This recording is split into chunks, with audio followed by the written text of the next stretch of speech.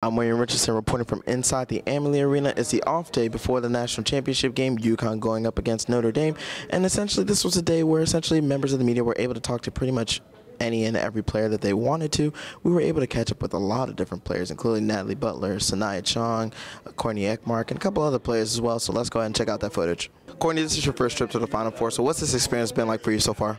It's been amazing. You know, not many people get the chance to play in a Final Four, and especially play in the championship game. So we're definitely looking forward to tomorrow night. Well, I think, you know, what makes Coach Rama tick is, you know, the fact that he's extremely competitive, but at the same time, he wants to help his players. So he's constantly thinking about, how can I make Brandon Stewart get better? How can I make Moriah Jefferson, Morgan Tuck?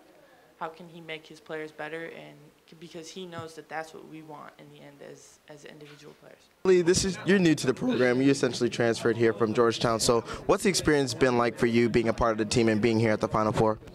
It's been an incredible experience so far. You know, I just sort of wanted this year to go by, and now it seems like, okay, you wanted to savor it, you want to take its time, you want to really sort of learn from this experience. And for me, it's crazy because, like, this is sort of like my wildest dream, and to be here and just be supporting my teammates, it's a great experience. This is your second trip to the Final Four. What's this trip been like for you compared to the one last year?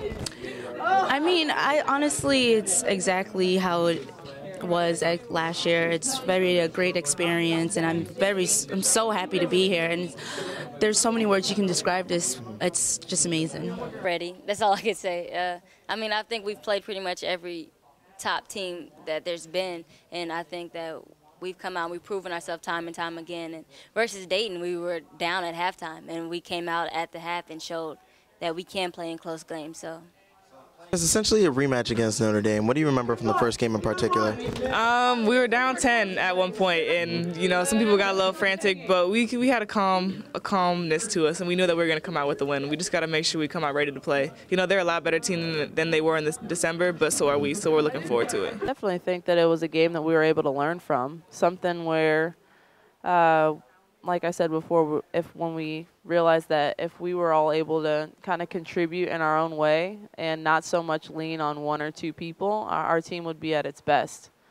So it's definitely going to be important for us to continue to, you know, have a fluidity within our offense and you know, keep everybody involved.